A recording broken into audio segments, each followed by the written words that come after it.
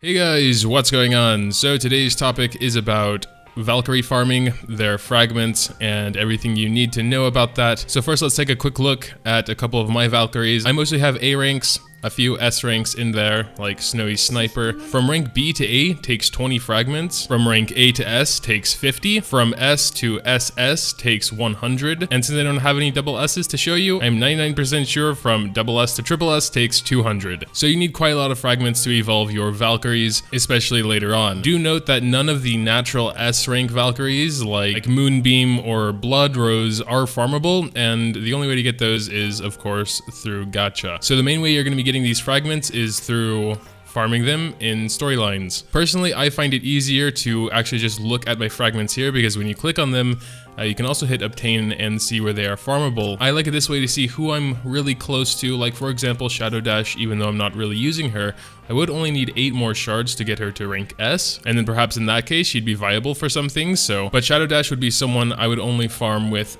extra energy. I'm always going for 3 core Valkyries, which are sort of my main team. This is Scarlet Fusion, Divine Prayer, and Snowy Sniper. So every day with my energy, I'm going to first start with Scarlet Fusion usually, and it doesn't really matter because I'm planning on farming all of these stages anyway, so I'll start with 4-4. You can see I've already done 2 runs here.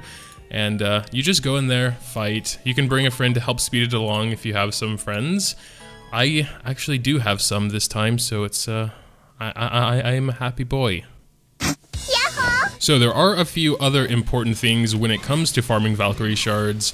I was doing some research on this because it was something that piqued my interest, and while I don't believe it's anything official, but apparently there's a 25% chance for a Valkyrie shard to drop when you're going on one of these runs. So you can expect maybe 1 to 2 per day when you're doing like 5 stages like I am for Scarlet Fusion here. Another important thing to note, which I actually found out myself while I was still early on and testing things, it doesn't matter if you're in a situation where you can see if you get a Valkyrie drop before the stage ends. Like for example in this stage here, you can see we have a blue mech here and a white mech here. These both drop when the boss stage starts, but only one of them is like the real boss, and that's the blue one. This is where the Valkyrie shard would drop from if we would get one. So what I was thinking is, just kill the blue one, and if he doesn't drop it, restart the stage. But this doesn't work like this because I've gone like 20 runs and did not see a Valkyrie drop from him. So I figured this is predetermined, so you don't need to do any of that weird stuff. Just play the stage, hope to get lucky, and be done with it. I have played a few games in the past where you could do that. You could kill the boss, see if the thing drops, and then,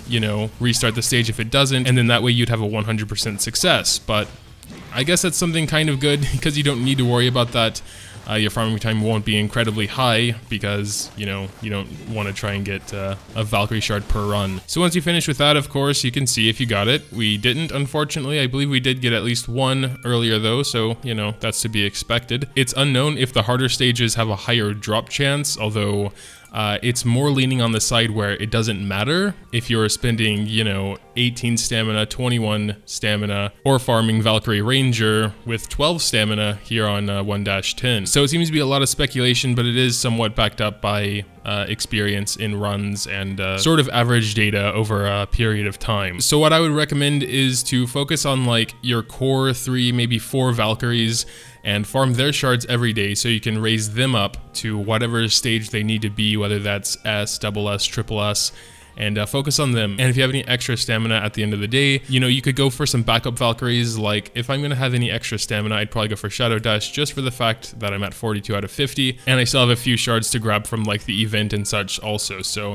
having an S rank Shadow Dash might be nice in some situation later on down the line. Besides that, we have the logistics terminal. I don't recommend buying any shards for crystals, but there are usually some for gold, and I'm usually buying those even though I'm constantly having a problem with gold.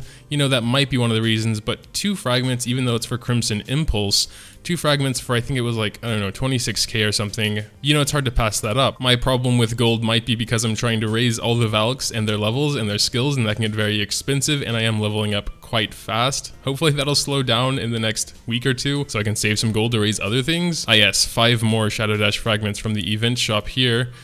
And that'll put me to like 57, I think. But yeah, the final way obviously is through gacha pulls.